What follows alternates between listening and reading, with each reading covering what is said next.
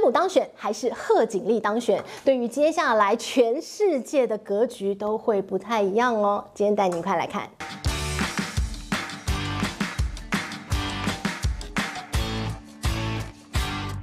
嗨，大家好，我是志玉，今天想跟大家来聊聊美国总统大选到底代表的什么意义？你说啊，就是选川普或贺锦丽，才不是嘞！这一次的美国总统大选啊，可以说是牵动了全球的格局，好多国家现在睁大眼睛看，而且大家都在沙盘推演，到底他们接下来要如何因应这位新任的美国总统。这一次的美国总统大选非常非常的重要，所以今天呢，我们就分门别类，分不一样的国家，带大家来看看，到底总统大选会对全世界带来什么样不一样的影响。那当然呢，最近大家常常这样讲，从2018年的中美贸易战开始，你就感觉到这个世界变得不一样了。有人形容说，那叫做两极化的世界，一个呢是中国为首的，大家认为它是一个比较集权统治的国家的集团，另外一个则是美国带领的所谓的民主国家联盟。那亦或是又有人讲说，不，那叫做多极化的世界。无论你如何理解，简单来看，就是跟过去不一样了。过去你看到这全球就是美国是一个最强大的国家，然后其他国家呢，感觉就是有一种那种俯首称臣，或者是要听他的意见为主要意见的那种感觉。但是未来的世界已经不一样了，从中美的贸易大战之后不一样了，这个世界变了。好，那于是呢，接下来就有一句话说了，在这个世界上最重要的双边关系就是中美关系。所以呢，这一次的总统大选啊，也非常好的诠释了中美关系到底在未来新总统任内会有什么样不一样的变化。好，我们就简单梳理一下哦。中美关系这个其实也是有一点这个合久必分，分久必合的感觉哦。最早，当然这个美国看中国会觉得，你这个就是一个共产主义的国家，那就是跟我就是不对盘，对不对？我们就是井水不犯河水，我看不惯你啊。但那个时候的中国呢，还非常的弱小嘛，那个时候，所以呢，那当然美国你很大，我们也就是不要惹你 ，OK？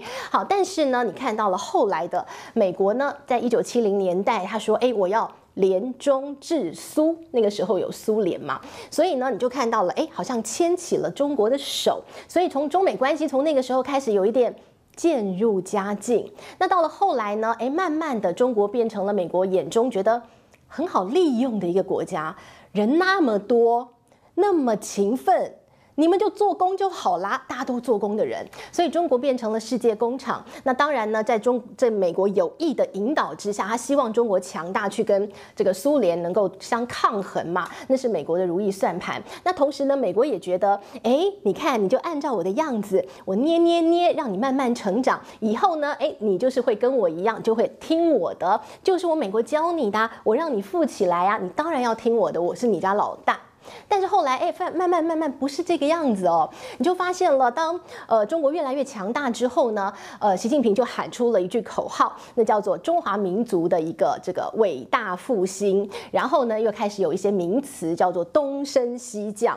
这个时候呢，美国就有一点危机意识了。我到底扶植了一个什么，感觉好像会成长成比我更大的巨人，就开始有威胁感。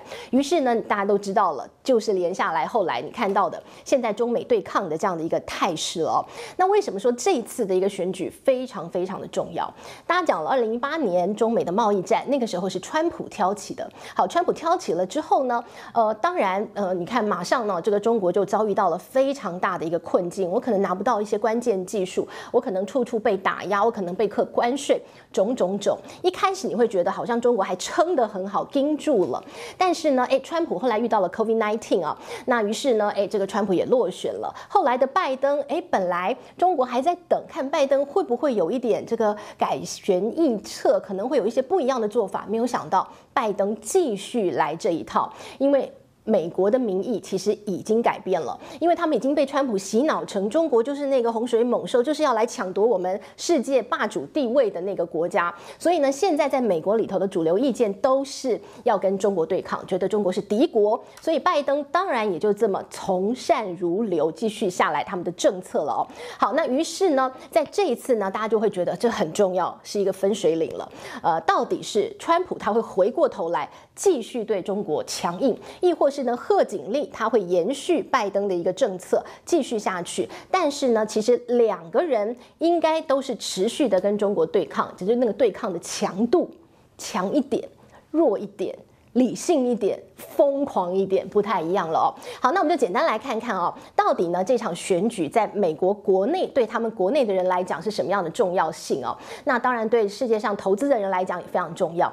拜登呢，你很简单看他就是一个觉得就是我就是要举债。然后我要促进经济成长，然后我要课关税。好，那这会造成什么样的结果呢？它不断的发债，所以呢，很可能你就会看到他们的财政会恶化的，然后你看到通膨会上来的。因为即便川普再怎么跟你讲说那个关税是课到中国人、课到外国人，他真的没有弄清楚关税是课到谁啊？关税是课到你自己的美国企业身上，付关税的是谁啊？中国的商品进口到美国是美国那个进口商，他要去付那个关税的，所以到最后呢，会造成美国通膨在一起。那贺锦丽呢？贺锦丽呢，它就是通膨会慢慢降温，现在拜登的政策就如此，它会延续下去。然后呢，它还是持续的气候变迁，他非常认同，所以呢要这个绿色能源啊，然后呢这个FED 啊，联准会让他们自主，所以你看到两个人他们的政见是不太一样的。好，那再来呢，你就看到拜登最近声势非常强，大家觉得这个川普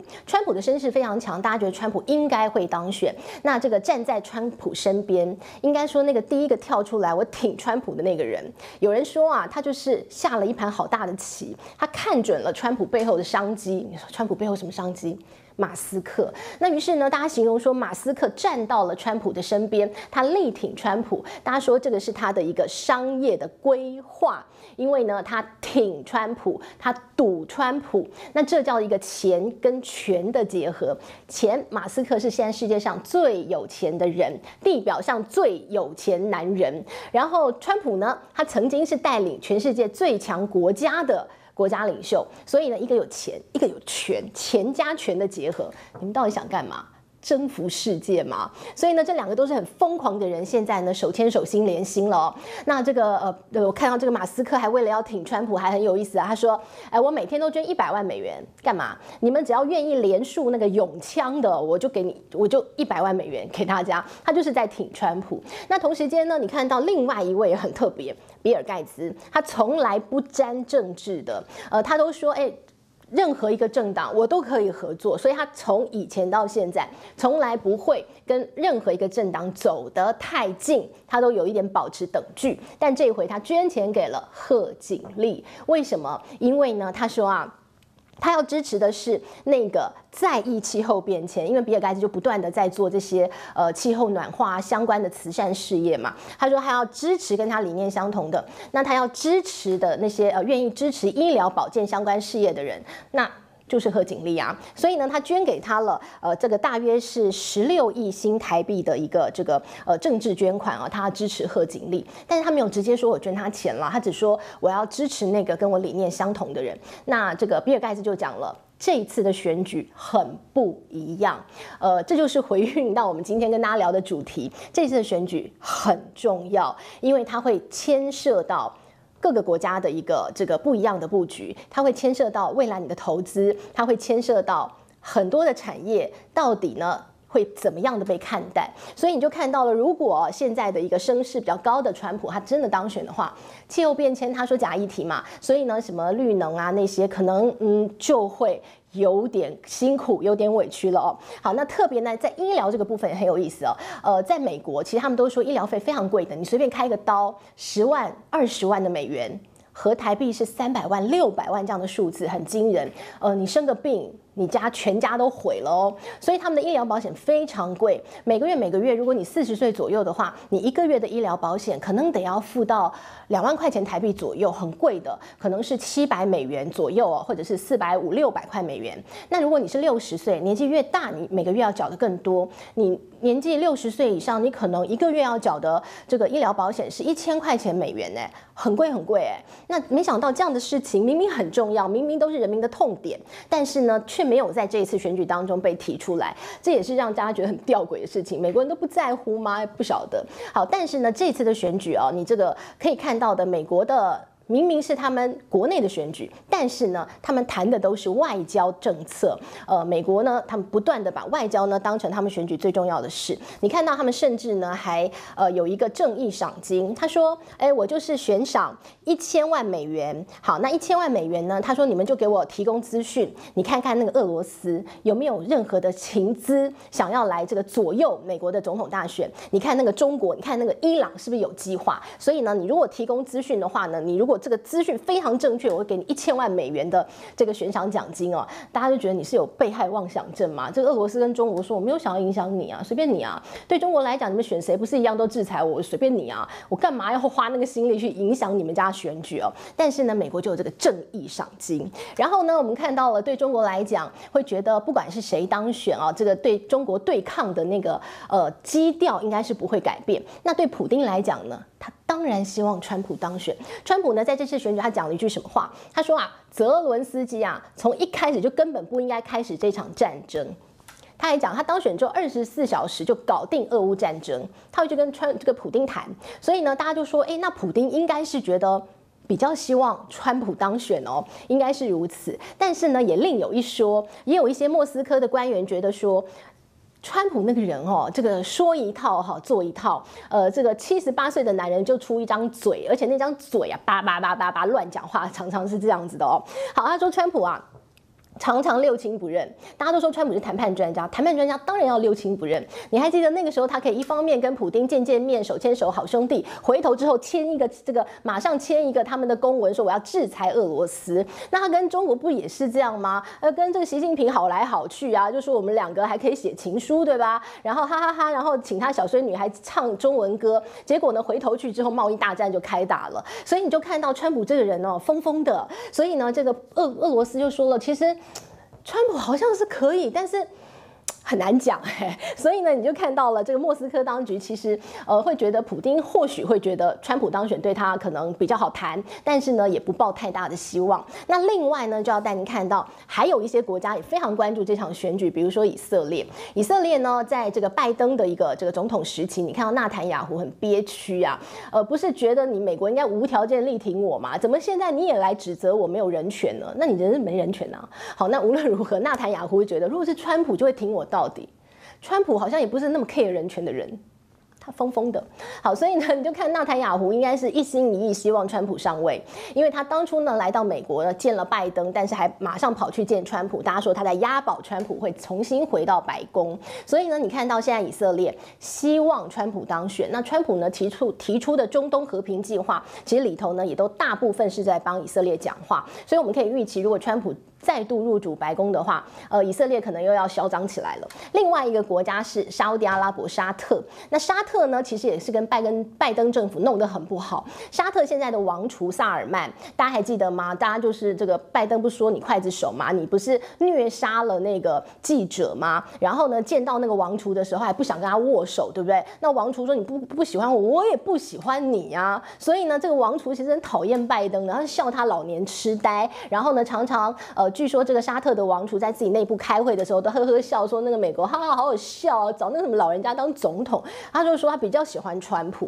所以你看到这个沙特跟美国之间的关系啊，在拜登总统的期间其实弄得非常僵。还有一个是大家还记不记得美国那个时候通膨很厉害的时候，那这个拜登去跟这个沙特商量啊，这个 OPEC 说那你能不能增产啊，让油价下来啊？那你油价下来，我的通膨就松口气啊。结果呢，这个沙特啊才理你嘞，我不但不增产，我还减产嘞，我弄死你。所以呢，那个时候美国啊，这个拜登就很气这个沙特。那当然呢，这个沙特已经讲了，我就喜欢川普，所以如果川普回来的话，大家就会讲了哦，那可能沙烏地阿拉伯跟这个美国的关系好了。那现在的拜登呢，是不把这个军事武器卖给沙特的，那未来或许从川普的手中，他又可以买到这样的一些武器了。所以呢，你就看到了，未来如果真的是川普当选的话，可能对整个中东的情势也会有一些不一样的变化哦。那当然对中国而言啊，现在是谁都一样啦，不管是谁来当选哦，其实都应该有那个立场要坚定，就是自己该做的事要做好，自己要发展的科技还是靠自己最好，靠人人跑，靠山山倒，对吧？以前呢，靠美国的一些技术，觉得我们就可以这么长长久久的好下去。后来你发现不是的，所有的技术还是要掌握在自己的手中。你说以前的这个所谓的供应链分工，把最高阶都在美国人脑子里面设计，那中国分到一些中低阶的劳力密集，现在发现这一套行不通。一个国家最重要的一些这个资讯啊，最重要的知识啊、技术啊，还是应该掌握在自己手里。所以呢，无论是谁当选这个中国现在都已经立定志向，我们就自己做。所以呢，川建国不是叫假的川普再回到白宫一样川建国 Plus 川建国2次方。好，那无论如何啦，今天跟大家聊的是这场选举非常重要，会牵动未来的一些国际情势的。那对美国自己而言就是牵动他们内部的产业的发展，到底是绿能产业比较好，亦或是传统产业比较好？通膨会再起，亦或通膨会降温，这是他们内部的状况。但是对全球的一些地缘政治来讲，川普亦或是贺锦丽入主白宫，对于未来的世界长的样子会很不一样。这是今天呢告诉大家这场选举有多重要，大家多多关注了。没几天结果就要出来了，让我们拭目以待。这是今天的内容，希望你喜欢喽。我们下回见，拜拜。